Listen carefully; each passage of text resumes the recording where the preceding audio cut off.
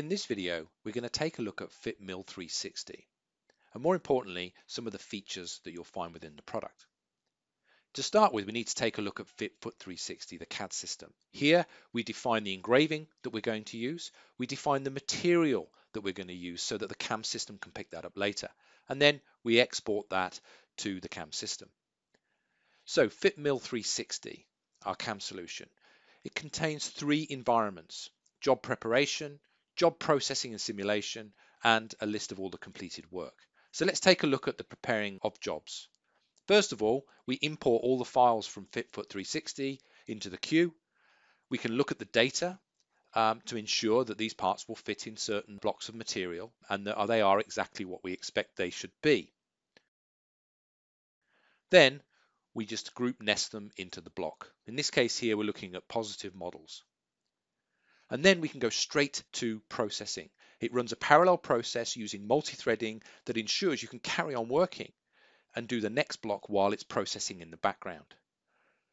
And when it's finished, it's going to give you an NC file with all the data to run on the machine and a setup sheet so you know where the parts are in your block. You can also group select parts that you want to get done in a hurry and drop them into the block, and then continue nesting other parts from the list. If you want to do manual nesting, you simply grab and drag the part and rotate it into position. But care must be taken to make sure that part fits within the block and doesn't collide with its neighbor, otherwise it won't process. This protects you and your machine.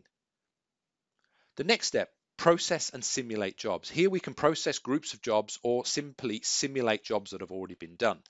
So what we're looking at here is a block of MDF positive models that are being machined and engraved. Here we're overlaying the toolpaths on top so we can actually interrogate it. So if we've got a new tool or a new setup, we can make sure it's not going to cause any problems for us. So what about two-sided jobs where we want to machine both sides, for example, polypropylene? Here we've got a group nested and the pins that are generated are holding those parts in when we machine the top and bottom. So we'll require a lot more space when nesting this type of part. Once again, in parallel, while that's processing, we can take a look at other jobs in our queue or other jobs that we've completed. And like before, we've got this parallel processing and multi-threading going on in the background to speed everything up. Once again, we have our setup sheet, and this time we have an NC toolpath that has a pause in it to enable us to flip the fixture.